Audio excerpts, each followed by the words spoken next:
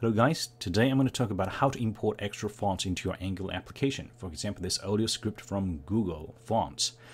The first step is to download the files. Download family.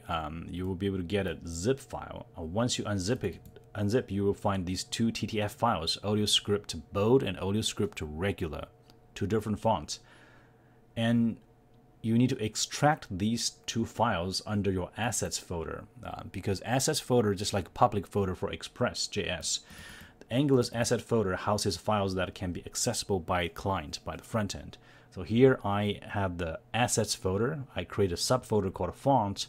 Then I put these two TTF files under this fonts folder. And the next thing I need to do is to go to my global style sheet, or whichever style sheet you want to use the font for. Just one SSS directive, SCSS directive. At font face, the first line is font family. You name it whatever. I name it Olio. And the next line is code has property has two parts. The first is URL. The second is format. So URL is just assets fonts audio script regular. So wherever you extracted those files, and the format is true type. With these 4 lines of simple code, you will be able to use this font anywhere under the name Olio. So here I create a new class called Olio, font family Olio. Olio class. In my template, I just use this class equals Olio. So it's super easy, right?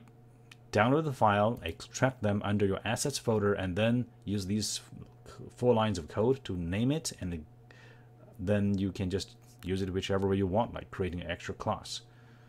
And here is the end result. You can see the Olio font here, reactive form with nested form groups. So it's very easy. Okay, thank you.